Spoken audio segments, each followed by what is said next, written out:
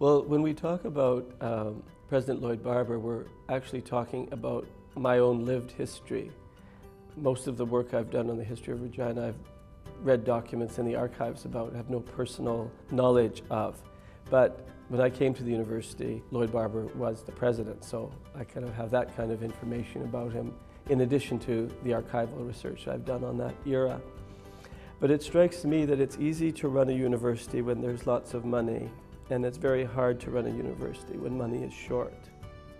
And what happened after the boom of the 60s and the early 70s is that suddenly money was very short. I was vice president of the University of Saskatchewan, which meant both universities. So I had a great deal to do with splitting the budget between the two, with personnel matters between the two, and I thought there were some great efficiencies in the relationship. But when it became inevitable that they were going to split, I resigned my position and stood down because I didn't want to be part of the process of the division. When John Archer, who was the first president in Regina, stood down, I was asked to put my name in for the presidency and became the second president and began the process of building an institution that was badly lacking in many of the basic services which had previously been done. It was a long, long pull to help create a new independent institution. People don't realize, because of the difficult economic circumstances and because of the history of the two institutions, how close the University of Regina was to being wound down by people who thought it might not succeed.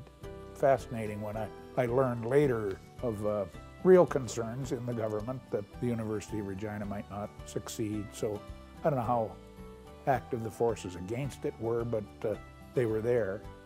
And we had no champions in the government because we had no graduates who were in either the bureaucracy or on the political side. And we couldn't get anything built, we couldn't get any capital.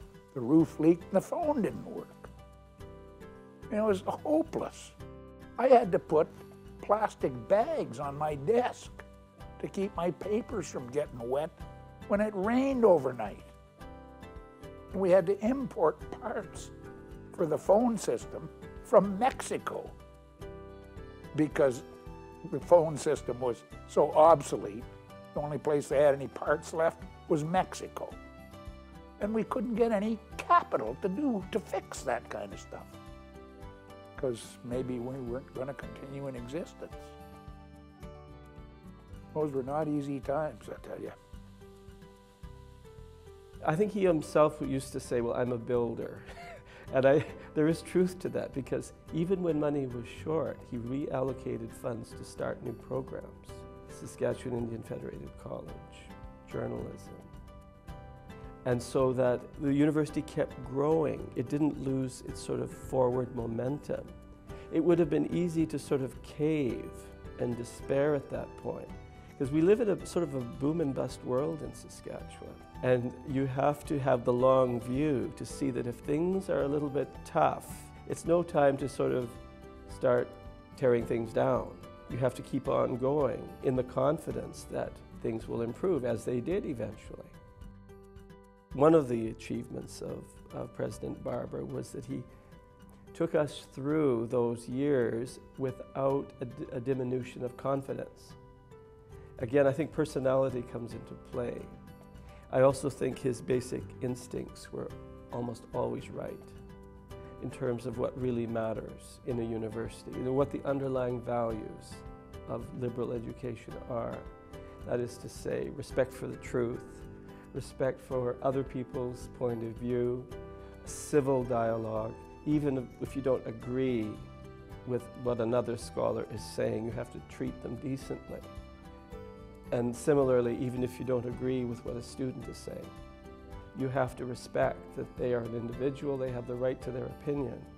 I think that's a core value of university education, and I always felt that President Barber was always on the right side of that issue. Mankind has an innate curiosity to find out how and why. And universities have been institutions that have been somewhat apart from the society, where people were given the privilege of searching for how and why.